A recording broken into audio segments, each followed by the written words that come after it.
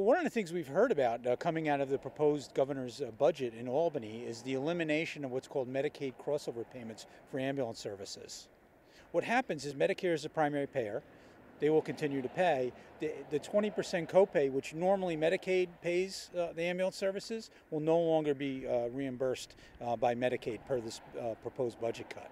In this region of the state, ambulance and emergency response is a very fragile industry, and losing the capacity to charge Medicare for ambulance responses is going to be exceptionally problematic and could really result in people not having the service. For Dutchess, we have a number of ambulance providers. We rely on both public and private ambulances, but for advanced life support, in almost every case, you're dealing with a private vendor who needs the capacity to be able to bill Medicare for certain expenses.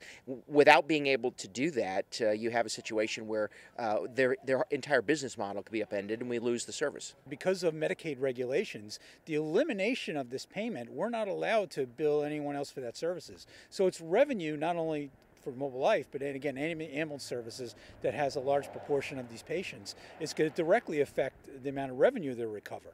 And if there's nowhere else to turn to get that revenue, it's going to affect in diminishment of services available to the communities. We hope that the state legislature will reverse what the governor proposed. We'll continue to advocate for that reform.